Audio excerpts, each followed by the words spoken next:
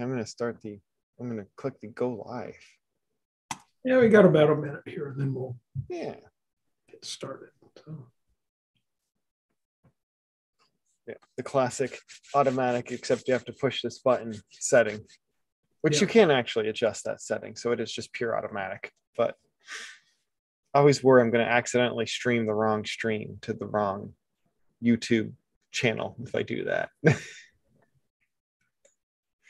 And Dave, I don't know whether you meant to put the live stream link just for us, because someone might click it and accidentally get a weird echo. Yeah, we don't want that. So no, I'm not. Yeah. Well, they're here, and so they don't need to go see the live stream. So. Well, exactly. Yeah, we wanted to send something to Colby's family so they could check him out too. Well, let's go ahead and get started here. And so, hello everyone, and welcome to the April NASA Night Sky Network member webinar. We're hosting tonight's webinar from the Astronomical Society of the Pacific in San Francisco, California. We're very excited to present this webinar with our guest speaker, Colby Ostberg from the University of California at Riverside. Welcome to everyone joining us on the live stream on YouTube. We're very happy to have you with us. These webinars are monthly events for members of the Night Sky Network. And for more information about the Night Sky Network and the Astronomical Society of the Pacific, in just a moment, we'll put a couple of links in the chat.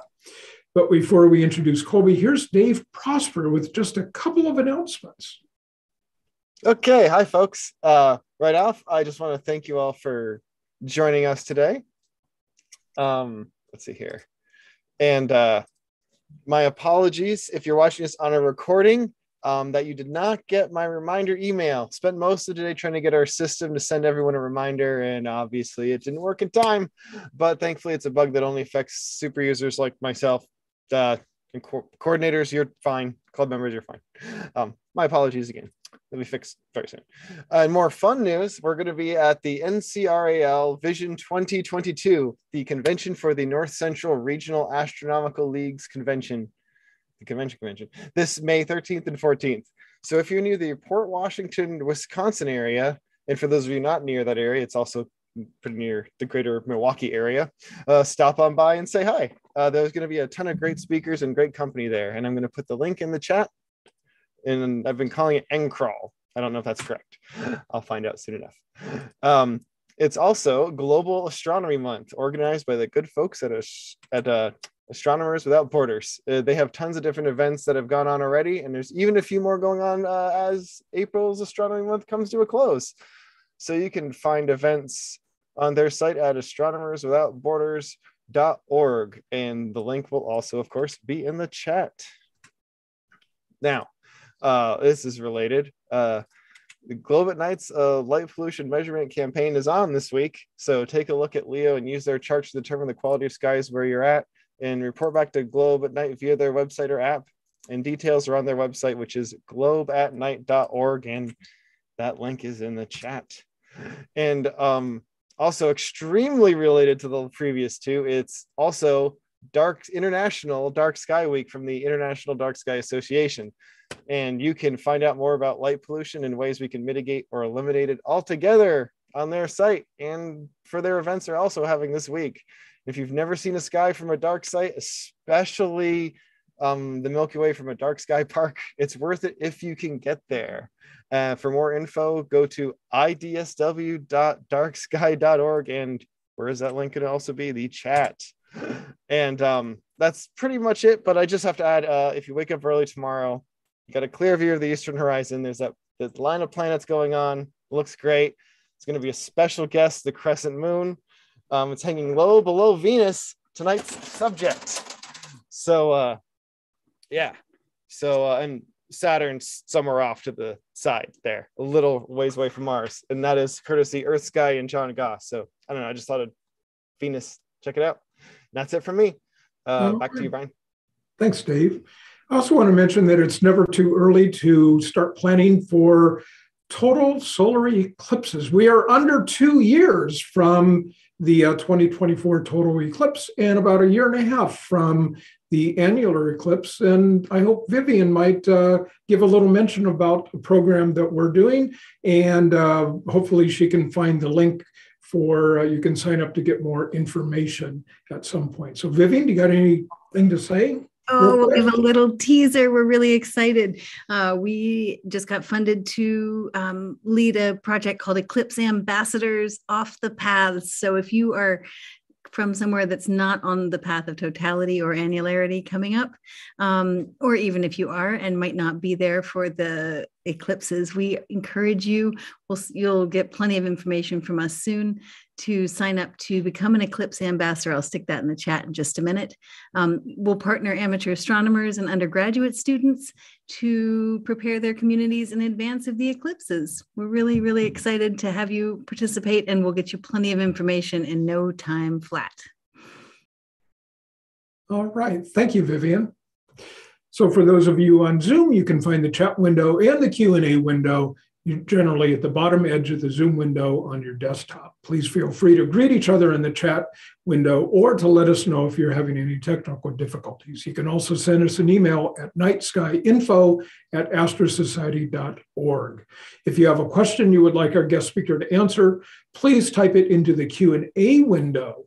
And we'll keep the chat for just chatting. And also, speaking of the chat, make sure that you select everyone, and because it defaults to just host and panelists.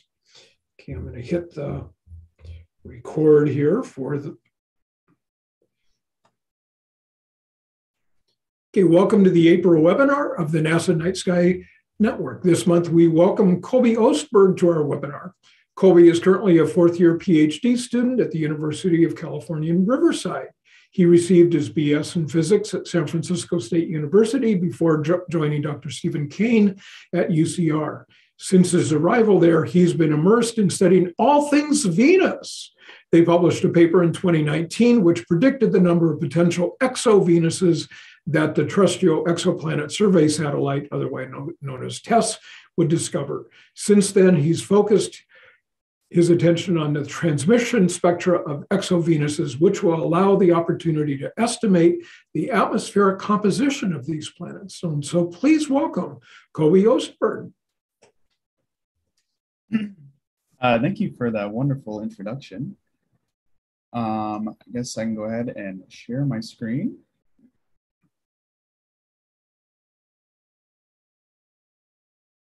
Cool. Looks great. Awesome. And let me just get set up with the presenter view. Okay. So again, thank you for having me here to preach the Venus Gospel. I'm very excited. I have been studying Venus for quite a while now, and I love being able to, tell people how cool it is, because it is typically portrayed as not being cool at all. So let's just go ahead and get into it. Of course, before I start, a little bit about me. He already mentioned some of this, but I'm a fourth year PhD student at Riverside. And I did my undergrad at SF State, which is pretty close to where your community is based. So that is awesome. I love San Francisco and I miss it there. It's definitely not as cool down here in Riverside. Not really much going on, just a lot of desert and sweltering heat, which is soon coming as we are near the summer. But yeah, so I did my undergrad in physics and I definitely enjoyed it, but I just came to the understanding that the amount of math that you had to do to actually have a career in physics was just too much for me. I was talking to a lot of graduate students who were doing like their masters at SF State while I was there, and just seeing the things that they had to do for their masters in physics, it just sounded awful. Stephen Kane, which is my current advisor, was actually a professor at SF State, and I took an exoplanets course with him, and after taking that course, I realized that exoplanets are amazing, and I decided to pursue it. That's why I'm here now. So I'm very lucky that he was there at SF State. And so since I've gotten here, I've pretty much been doing all things Venus. as Brian mentioned, I published a paper with Stephen Kane, and it was either 2020 or 2019. I honestly do not remember. But that paper just focused on predicting the amount of exo-Venuses that the TESS mission would be discovering throughout its lifetime. And I did a little stint with Sue Smirkar at JPL, and she is amazing. She is I think the deputy PI on the Mars InSight mission, and I think the lead PI on one of the new Venus missions, VERITAS. And so when I was with her at JPL, we were doing a lot of Venus geology, and I'll talk a little bit more about that later. So I've been doing, exo-Venuses and also Venus here and the geology aspect of it. So I've been really just trying to round out my skill set and the things that I know about Venus. Since the paper that I put out, I've been focusing mainly on transmission spectra, which is basically the main tool that we will have for determining the composition of the atmospheres of exoplanets. And I'll go into more detail about that as well. For those that are not aware, let me just go over some of the cool facts about Venus. So Venus is extremely hot. And this is one of the reasons that people tend to ignore it, just because, it's way too hot for life to exist on the surface, therefore we should not care about it. But that is wrong. We should definitely care about it. And so one cool fact about the surface temperature is that if you were to take a frozen pizza out while you were on the surface of Venus, the pizza would cook in 10 seconds because it is that hot. So if you ever need to quickly cook a pizza because of an emergency, then the best thing to do is to take your pizza to Venus. Besides the extremely hot temperatures, it only gets worse. There's also an extremely high amount of surface pressure, which is mainly due to the extremely thick atmosphere. And so so the surface pressure is 92 bars. And just to put that into perspective, here on Earth, we are at 1 bar at the surface. And so 92 bars would be the equivalent of going almost a kilometer deep into the ocean. So the weight of the ocean and the atmosphere on top of you when you're 900 meters deep is the same as being on the surface of Venus. So that doesn't sound like a good time. Venus is completely covered in clouds. So, here on Earth, clouds are variable and, they're never covering the entire planet at once. But on Venus, that is not the case. And so this is why Venus is able to stay so hot, because of the greenhouse effect that occurs. And those clouds are composed of mainly sulfuric acid and water. And so not only would you be crushed by the atmosphere and pretty much melted by the high temperatures, you would also be dissolved by the acid that is in the atmosphere. So it's just not a good time on the surface of Venus. Venus is also kind of weird just because it is rotating in the opposite direction of all the other planets, other than Uranus, of course, which is on its axis. And it rotates very, very slowly. Its rotation is almost the same as its orbital period. So it is almost what we call tidally locked. And so this is weird. And there's some speculation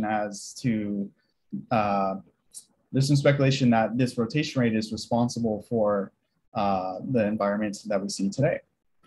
Also, a weird thing is that, or I guess not weird, but in the past, when we couldn't see through the atmosphere or know what's going on in the surface of Venus, we believed that it was actually a swamp planet.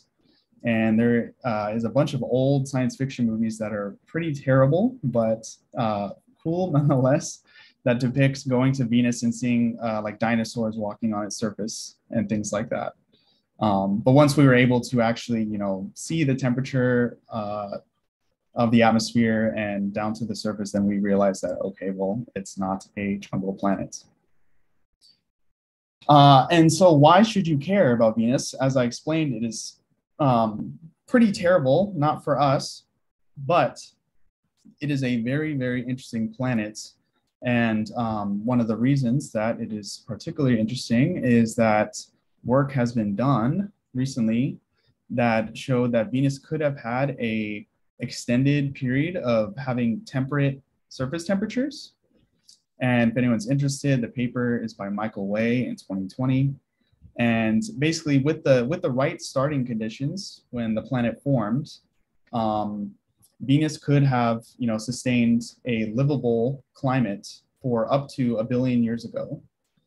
And of course, there's a bunch of factors that, could affect whether it would have had water in the beginning to help sustain that temperature or not. But the model that Michael Way ran showed that it is possible. We do not know for sure, and it'll be very difficult to actually determine that it was habitable, but the possibility of it is very, very intriguing. Another thing that people tend to forget is that Venus is the most physically similar planet to Earth. Mars is the one that gets all the attention by NASA and other agencies. It gets all the cool rovers, all the latest technology, and Venus doesn't get squat. But it shouldn't just get squat because it is extremely similar to Earth.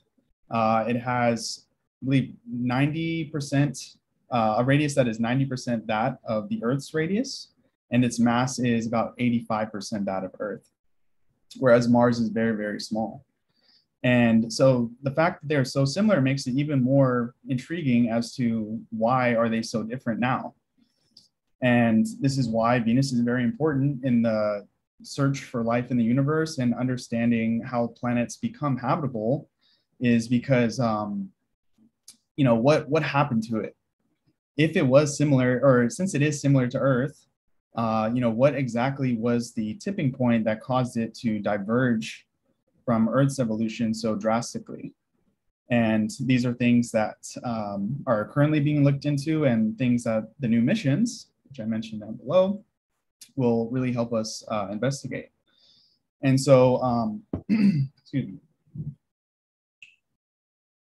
The new missions that are being planned, or they have been accepted by NASA, are the DAVINCI and VERITAS missions. And there's also a sequel to the Venera spacecrafts that were sent to Venus a long time ago by the Russians, and that is called Venera D. And there's also a ESA, which is the European Space Agency. They are also sending a mission to Venus. And so Venus is becoming pretty popular, which is fantastic. And these new missions will be, extremely helpful for understanding what happened to it. And of course, there's a lot that we still don't know. And I'll get into that, of course. So just a little breakdown of what we have sent to Venus from Earth. Probably the most famous missions have been the Venera missions, and that is primarily because they were able to take pictures of the surface. But there was also, Mariner, Pioneer Venus, Magellan, which I'm gonna go into a decent amount, and the latest ones were Venus Express and Akatsuki, which is a Japanese space agency mission. But since Akatsuki, Venus has received nothing except for loneliness and neglect. And, it's quite sad. But with these new missions, we will definitely be spoiling it. And hopefully it'll make up for all the lost time that we were not investigating it. So just to go a little bit more in depth about some of the missions that I mentioned. So the Venera missions were, I think there was like 12 or 13 of them, were spacecraft that were sent to Venus by the Russians. And Venera 3 was actually the first human object to reach another planet's surface, which was awesome. And it was actually the first to take a picture of another planet's surface from the surface. So a pretty, benchmark mission. And on its descent, it was able to take measurements of the pressure and temperature on Venus, as well as things like wind speeds.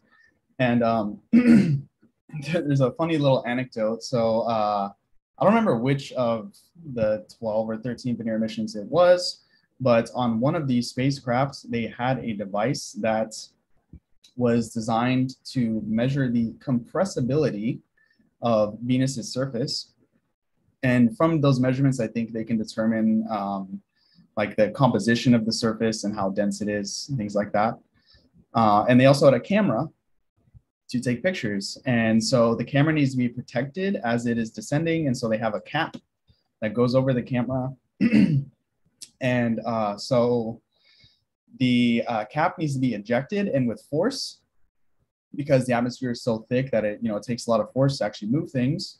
And so it ejected properly, but it happened to land directly under the spot where the device was going to measure the compressibility. And so the device sent back data and it returned the compressibility of the lens cap instead of Venus's surface. So I'm sure that was extremely frustrating for people who spent years of their life, designing this mission, but it's hard to make sure everything goes correct when you are, having things happen on a different planet. Then there was Pioneer, which was able to measure the composition and temperature of the upper atmosphere, as well as the plasma environment in the ionosphere of Venus.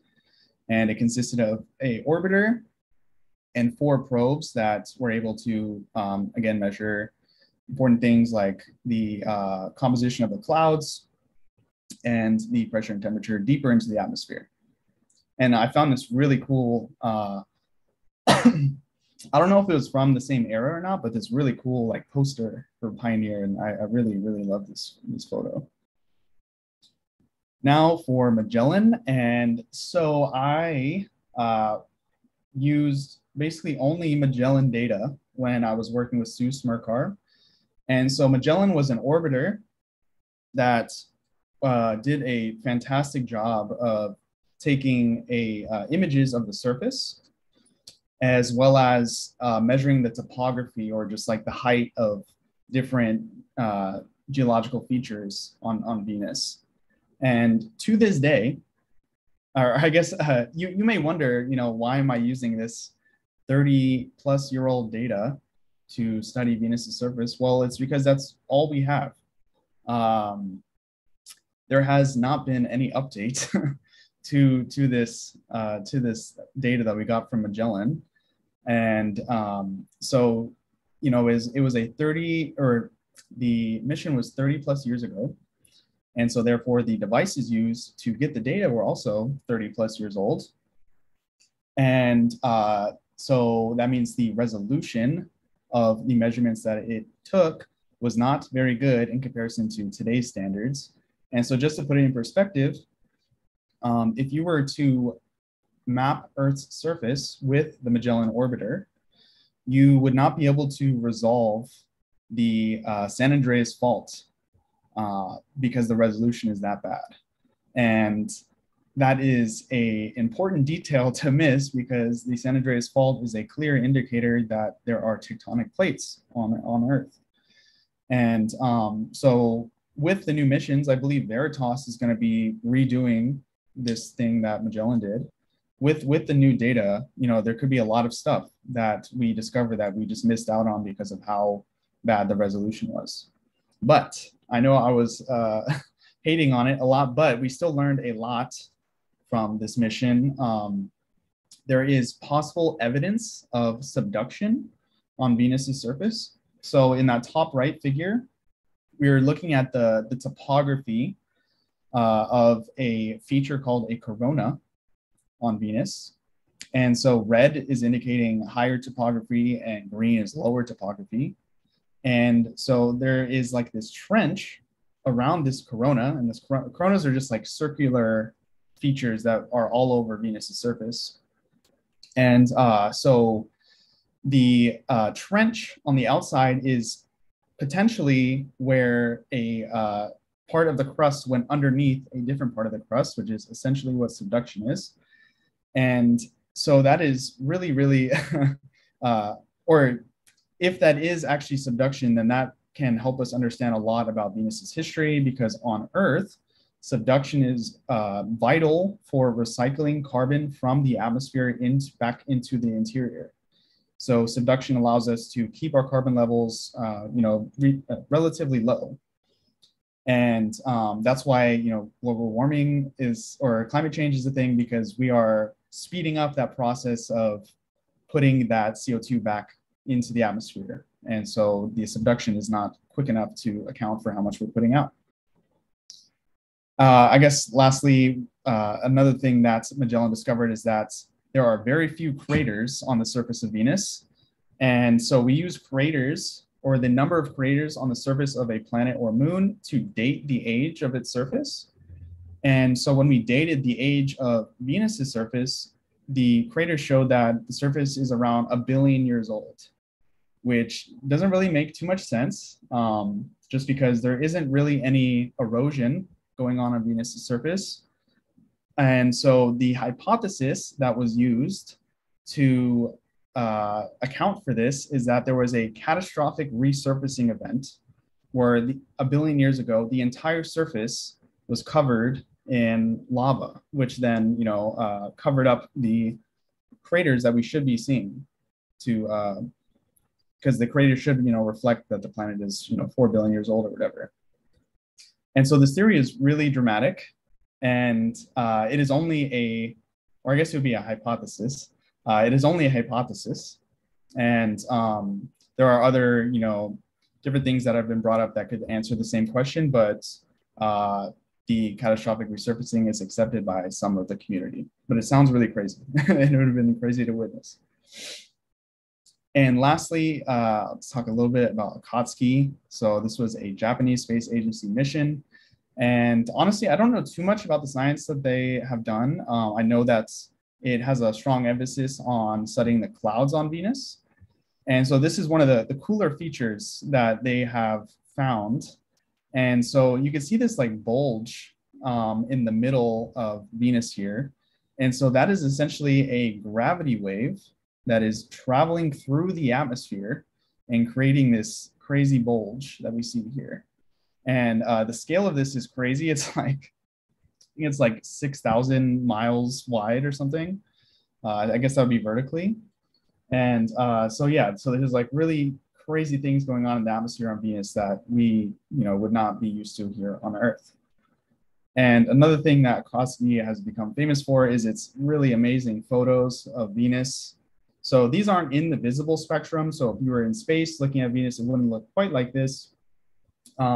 They are using filters to look at different structures of the cloud. So it's either in like the ultraviolet or in the infrared that you're seeing this, but these are really, really awesome photos that they have of Venus. So despite all these missions, there is still a ton of things that we just do not know about Venus. So just to list a few, we don't really know what the structure of the interior is, here on Earth. We have, the core, mantle, and the crust, but we don't know if that's the same on Venus, as well as what it is composed of. And the interior is very important because the interior of planets is what generates a magnetic field. And on Earth, the magnetic field is very important for deflecting solar wind and protecting our atmosphere. And Venus does not have a magnetic field. So we would like to know if it did in the past. And so learning more about the interior would help with that. Plate tectonics, as I mentioned, super, super important for recycling carbon. In the moment, we say that Venus has a stagnant lid. And so that is basically the crust is one complete plate, whereas on Earth, we have plates that are moving, tectonic plates. And so the possible signs of subduction kind of hint to, there might be some form of tectonics on Venus, but we really do not know. Also, the water loss history, we would like to know whether Venus had water or not. And then D to H, so that is D for deuterium and H for hydrogen. So it's the deuterium to hydrogen ratio. And basically the ratio of those two elements in the atmosphere can help us understand how much water did Venus have in the past.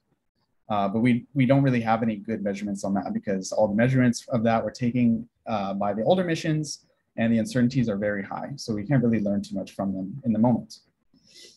Was Venus habitable in the past? If it was, how long was it habitable? And what caused it to be completely uninhabitable to life as we know it today? And so the ways that we are going about trying to solve these mysteries is either through in situ missions, so missions that go to Venus and take data from the planet itself, or, which I will be talking mostly about today, the study of exoplanets. And so the in situ missions, as I mentioned before, there's 4 new missions that are coming out, and that will help answer, some of the direct questions about Venus that we have. Whereas the study of exoplanets is kind of like an indirect pathway to learning about Venus.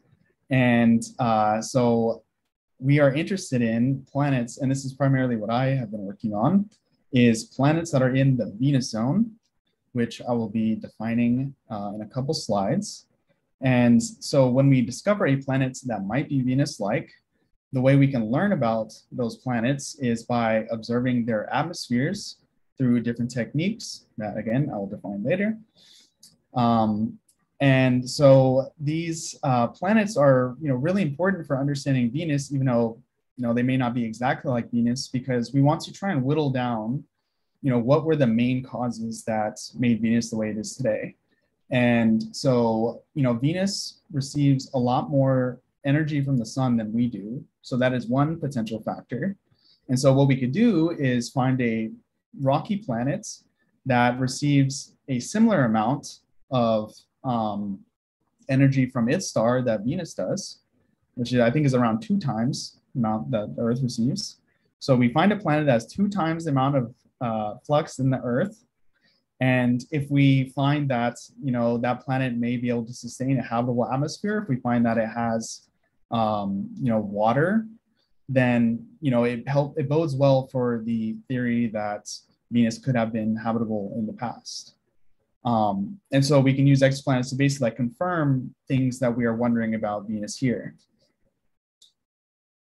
All right, so let's get into how exactly we discover exoplanets. So the main method that is used today to discover exoplanets is called the transit method or transit detection. And so with this method, basically what we are doing is looking at a star, and we are basically they just have, if you don't know that there's a planet there, they'll just point a telescope at a star, and if while it is looking at the star, we see the brightness of that star drop, then we know that something is passing in front of it. And based on how much that brightness drops, the amount that it drops, we can then determine what the size of the planet is in comparison to the star. And since, there is like a limit on how small of things that we can detect, this method is more sensitive towards larger planets, but it also helps if the star is a lot smaller. And so a lot of the missions recently, like TESS and Kepler, which I hope some of y'all have heard about, they have been using this technique, and they've been looking at a lot of really small stars, and they've been finding a lot of rocky planets transiting in front of their stars. This method is also more sensitive to planets with shorter orbital periods. So our solar system is very weird because it is very spread out. But when we are looking at a lot of cooler stars, the systems around those stars tend to be a lot more compact and have a lot shorter orbital periods. And the reason that it is more sensitive to these shorter orbital periods is mainly because the chances of actually detecting or seeing the planet pass in front of the star is a lot higher because it passes in front of the star more often. And so if you were to try and look at, let's say like the Earth, if we were looking at a completely analogous system to ours, we would only see the Earth transit once every 365 days. And so the chances of actually seeing it transit when you are looking at that star is very, very low. And so, as I mentioned, this method is used primarily by the TESS mission. And so TESS stands for the Transiting Exoplanet Survey Satellites. And this mission was launched in 2018. And it has basically been surveying the entire sky and seeing if planets are transiting in front of stars. And it has been doing a very, very good job. In particular, it has been finding a lot of planets that are in the Venus zone, which I will explain in the next slide. And one thing that is great about TESS is that it is observing stars that are nearby and therefore a lot more, or very bright. The mission that TESS was the predecessor for, I don't know if predecessor is the right word. The mission that came before TESS was called Kepler. And it did a similar thing. It stared at a single point of the sky looking for transiting planets, but the stars it was looking at were very far away and therefore very faint. And it is easier to learn about exoplanets when they are around a brighter star. So it is very good that TESS is looking at nearby stars. And yeah, so let me explain the Venus zone. So the Venus zone is basically a first order or we use it as a first order estimate to determine whether a planet is Venus-like. Excuse me.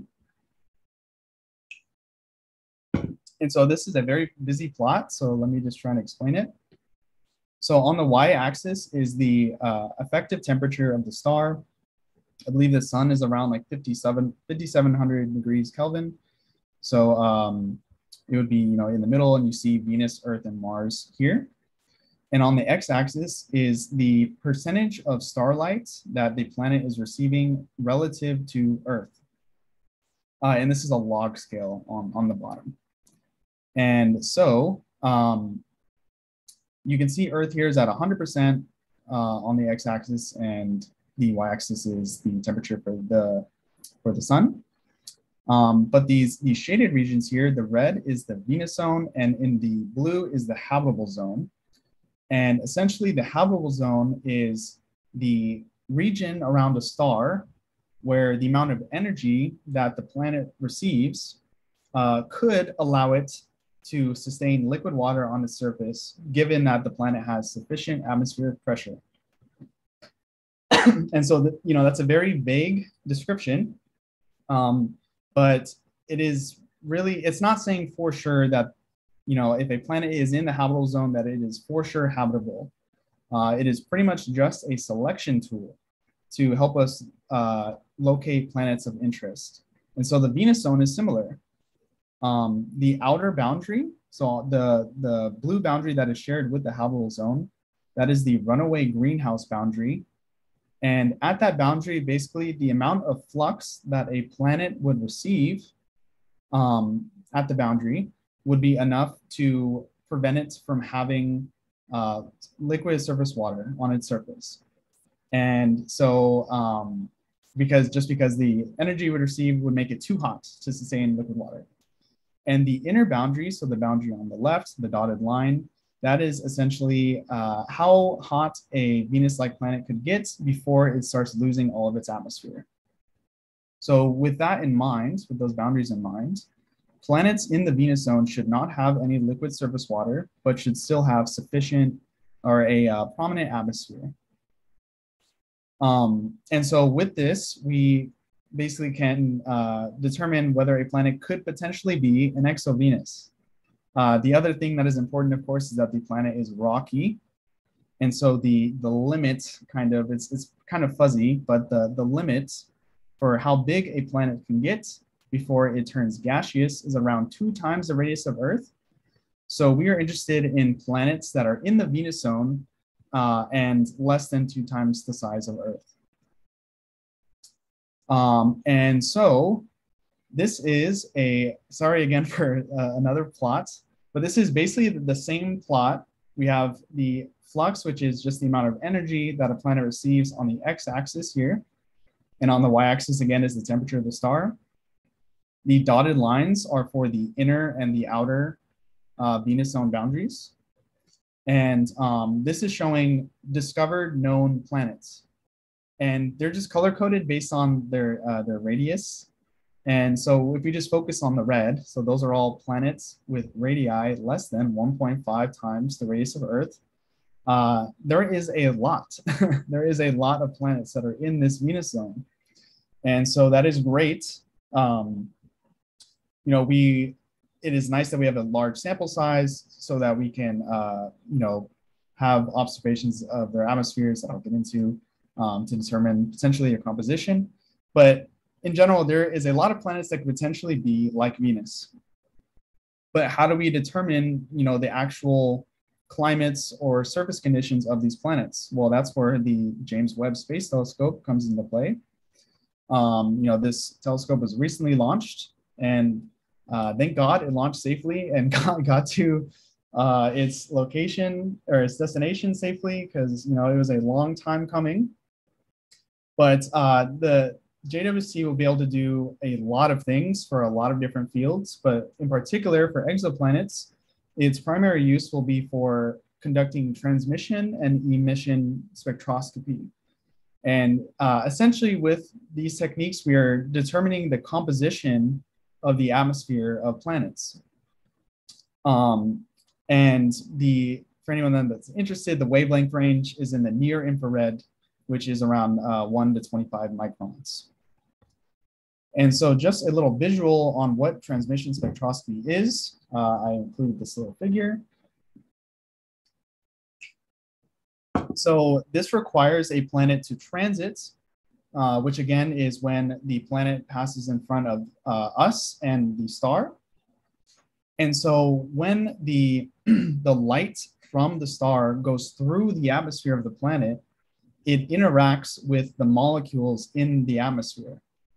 And molecules kind of have like a fingerprint where they will absorb light, but at different frequency or different wavelengths for each molecule. And so when that starlight passes through the atmosphere and gets to us, we can basically look at all the different wavelengths of light that we are receiving.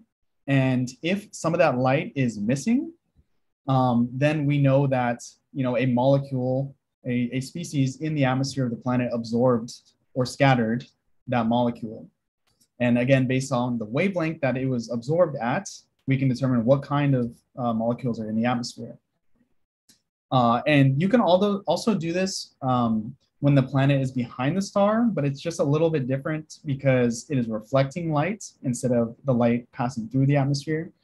But this will be the primary method of us determining the composition of planets. But unfortunately, it will not be easy to actually learn things about exo-Venuses in particular. We have actually done this before, this spectroscopy of planets, but primarily with giant planets in other systems. And that is because the planet is bigger, there is more light that is being absorbed because it has a much thicker atmosphere. And when I say giant, I'm talking about like Jupiter-like planets, just completely gaseous. And so there's a lot more absorption going on there. And so that kind of stuff was actually done with Hubble, but Hubble didn't have the sensitivity needed to do it with terrestrial rocky planets. And James Webb will have the capability, but with Venuses, it can actually get a little complicated. And so I apologize, this is an extremely busy plot, but this is an example of what transmission spectra of a Venus-like planet would look like. And so the y-axis is basically the opaqueness of the atmosphere. And on the x-axis is the wavelength that the atmosphere is opaque. And so as I mentioned before, you know, each molecule has a specific absorption fingerprint. And so CO2, which is the primary molecule in Venus's atmosphere, absorbs at these wavelengths here, which is 2 microns, 2.7, and 4.3. And so with a Venus-like planet, we would expect there to be a ton of absorption at these wavelengths because there would be a lot of CO2 and the CO2 would be absorbing the light. And so that's what we're seeing here. So these peaks are all absorption from CO2. But what I also did, and probably did too many times because it makes it look more complicated, but I adjusted the height of the clouds in the atmosphere. And so Venus has clouds that go up to 120 kilometers and cover the entire planet.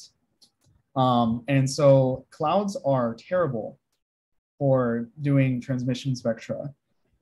They basically block all of the light, whereas molecules only block certain wavelengths. And so they prevent us from learning a lot about planets.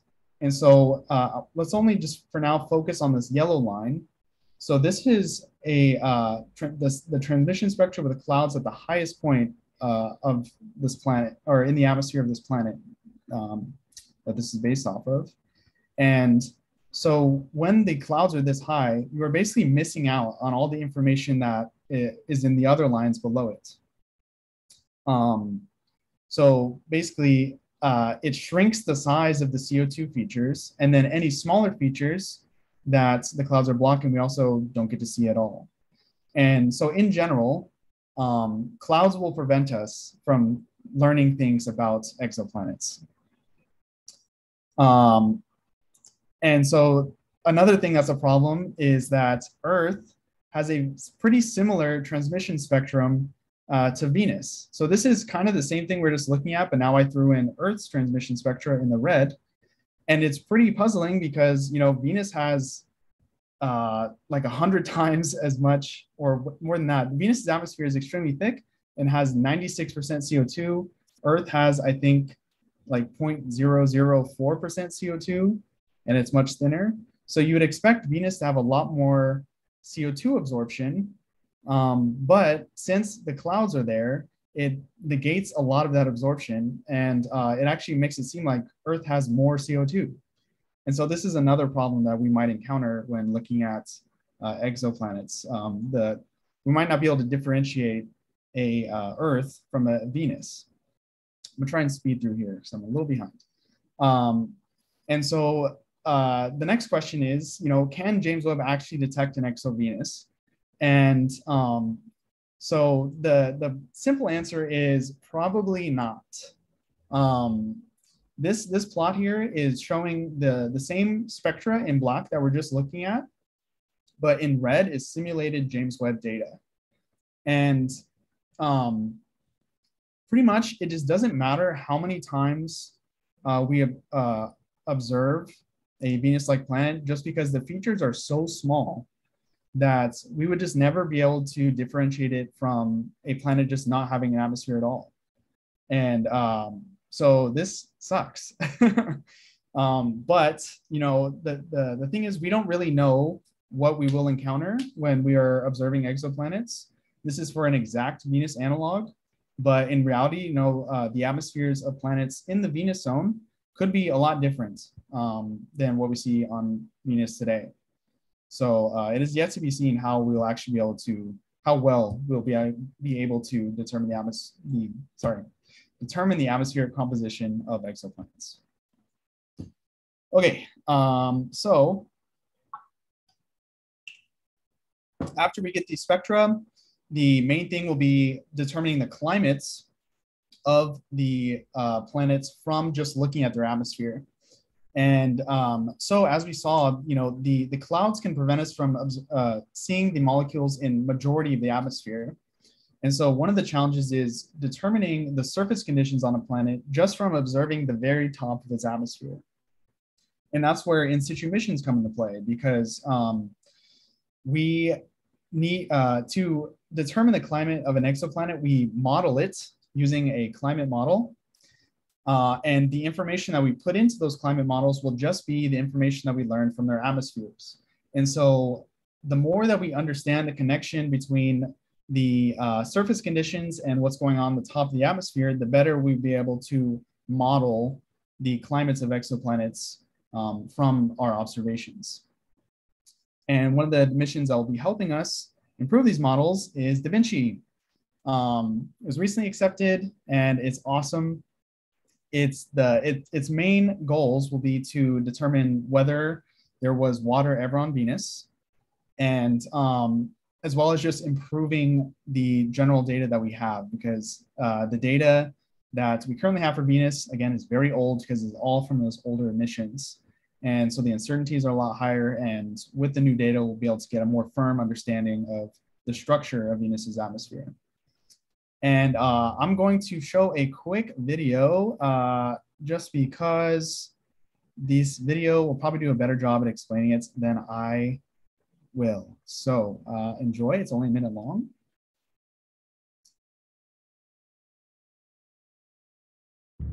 On the hottest planet in the solar system, a probe descends through a thick, poisonous atmosphere. It is both a time capsule and time machine, unlocking secrets of the ancient past, while revealing how a world can turn from possibly habitable to horrible.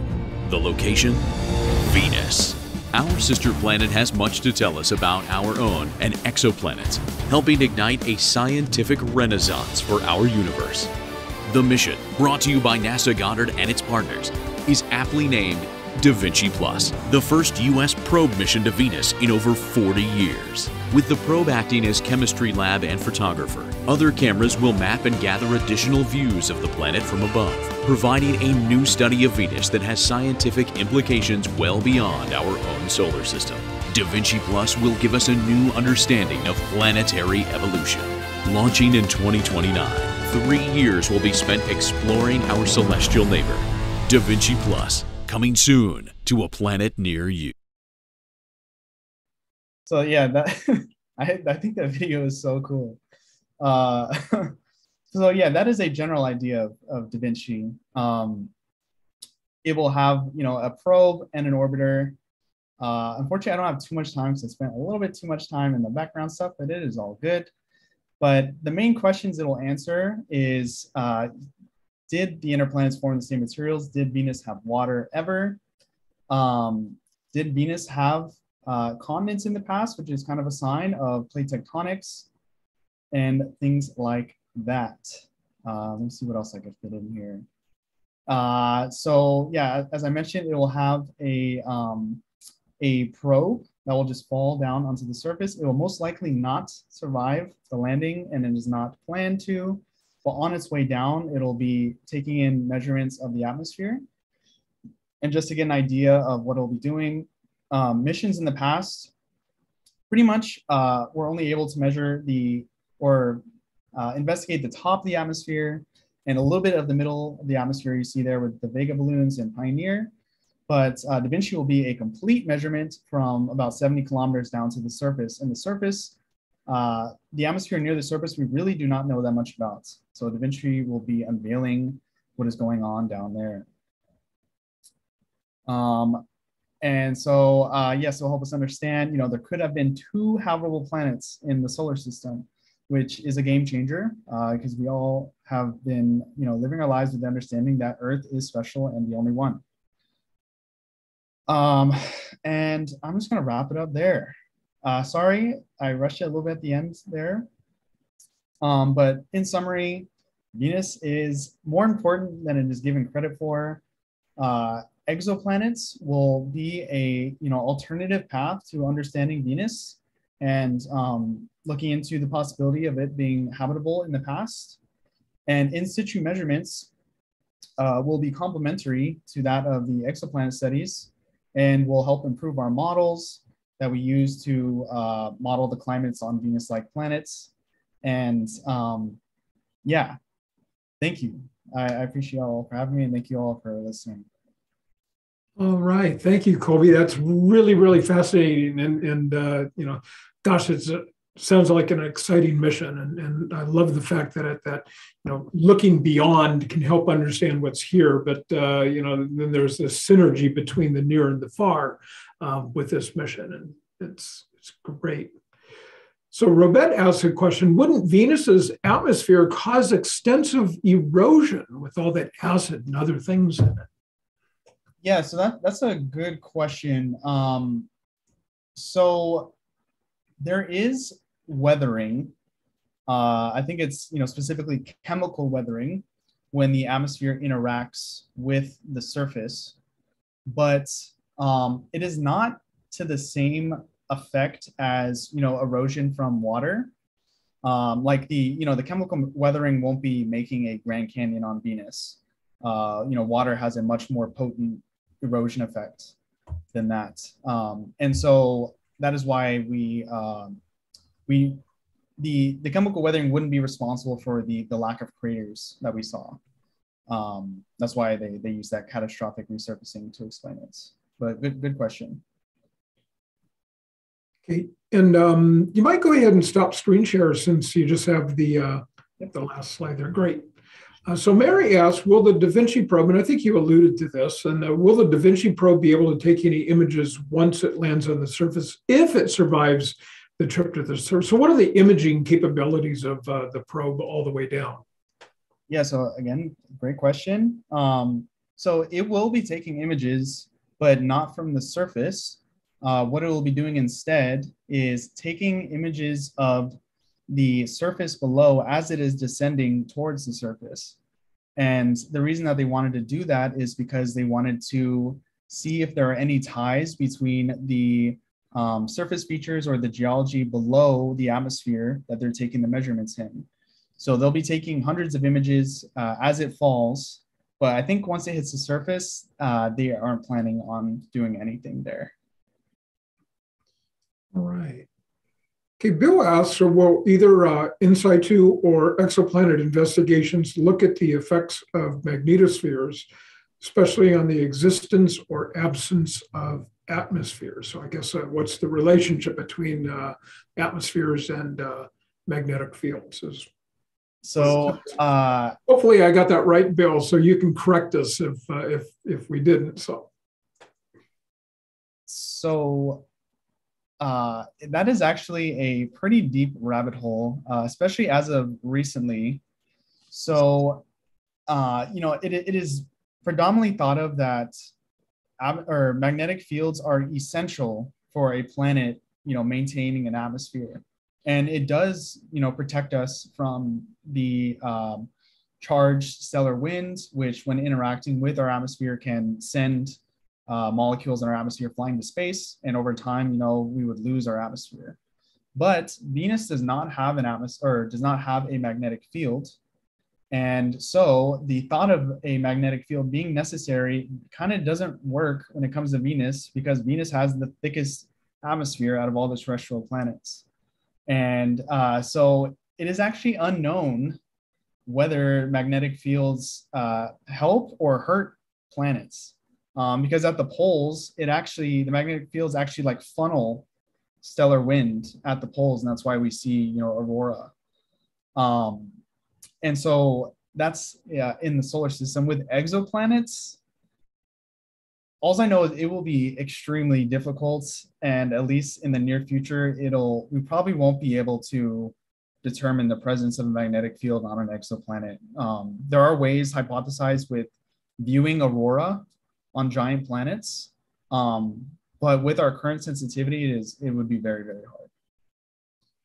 So it makes me think a little bit, because I know that was one of the areas of investigation on Mars, and that was one of the things that MAVEN went, was to investigate the lack of atmosphere on Mars, and a lot of it had to do with the magnetic field, but there were some other implications, which I don't know whether that would have anything to do with Venus. I think it was the solar wind stripping the atmosphere away. And any synergy with any findings there, or does that inform anything?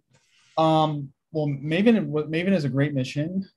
It's hard to directly connect the two, just because one of the primary factors of a planet sustaining an atmosphere is its mass. And the more the mass, the stronger the gravity, and therefore the stronger its ability, or the stronger it can hold on to the molecules in its atmosphere.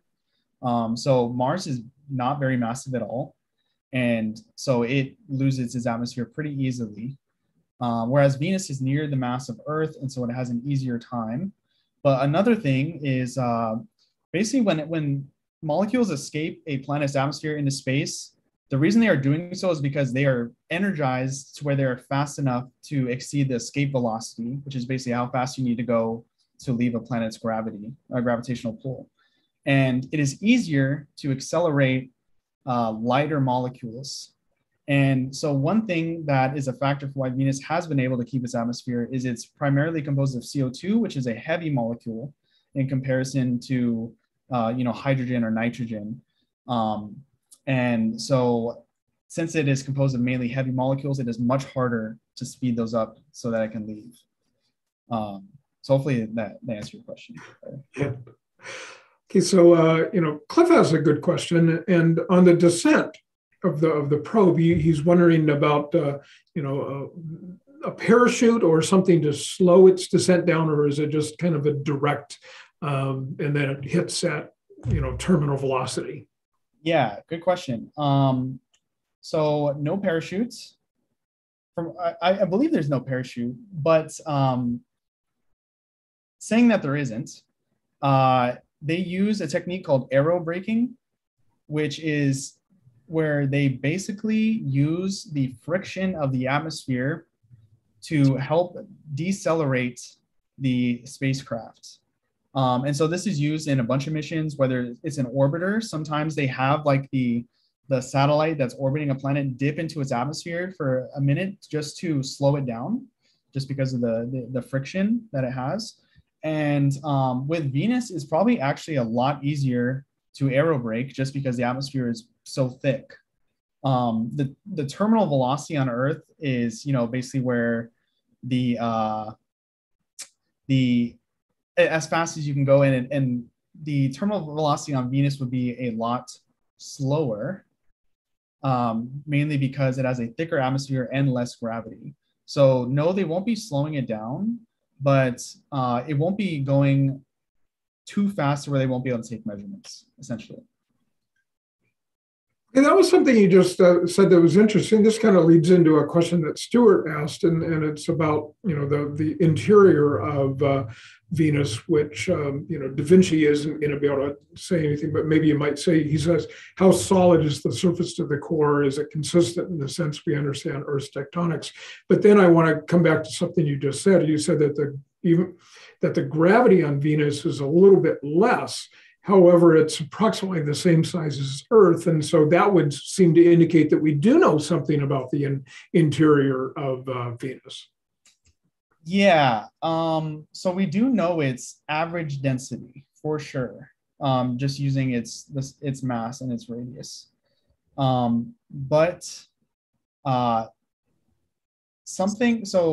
the Earth produces a magnetic field because it has a liquid outer core, and the convection in that liquid outer core, which is basically just the soup of metals in the core moving, that movement creates a magnetic field.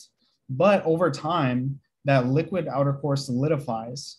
And so when it is no longer a liquid and it can't convect, that's when the magnetic field stops being produced. And so there's things like that just using the average density we can't learn.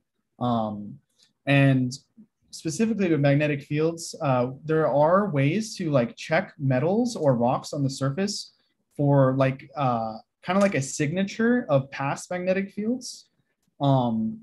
Basically the metals in a rock might be polarized, and the only way they may be polarized is from the presence of a past magnetic field. So there are things like that we can use to determine things like a magnetic field, but yeah, we just don't really know too much just from average density. Yeah, if we could get down there with some handheld magnetometers or something and determine the polarity, just like they used that for the spreading regions in the ocean floor back in the 60s. So, okay, we're going to go for one last question here. We are a little bit past time. And so Jim K kind of brings up one of the more popular things from a couple of years ago, is that there was the discovery of phosphine in the atmosphere and some implications for the potential of life as its source. And so anything about that you could comment on? Yeah. So just to be clear, it is not currently it is a super heavily debated topic. When that paper first came out about the detection of phosphine, it got a lot of publicity, and it's awesome that Venus was getting publicity because of it. But since then, there's been I think 4 or 5 rebuttal papers in response to their work to try and show why it's not the case. And obviously this is why science works, is because there is people that like to make sure that people's analysis is correct. But it's something that we really won't know until we go there. And this detection occurred a good while after the missions were already conceptualized and all the different instruments were created.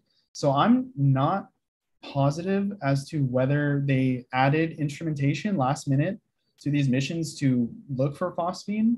But I guess personally, I'm not too confident in it. It is definitely, a little far-fetched. I'm not saying it is impossible. But I think the best thing about the whole phosphine is just the added excitement about Venus, and the potential that there could be life in the atmosphere. And there is life in the atmosphere on Earth. So it is definitely not a impossibility, but I just wouldn't bank on it too much being true. Well, all the more reason to go there, and exactly. More than once too. So let's make it a mission for us. So. Exactly. Yeah. Well, that's all for tonight. Thank you so much for Colby for joining us this evening. This is wonderful. And thank you everyone for tuning in. So you can join us for our next webinar on Thursday, May 19th, when we welcome back Dr. Kelly Lippo from the Space Telescope Science Institute, who will share with us what we might expect from the release of the first images and the science return from the Webb telescope. So you can find an archive of these webinars on the NetSky Network website in the Outreach Resources section. Each webinar's page also features some additional resources and activities and a link to Colby's paper. You can also find these webinars on the NetSky Network YouTube channel. And so keep looking up, and we will see you next month. And we'll kind of hang here for just a few more minutes, though. So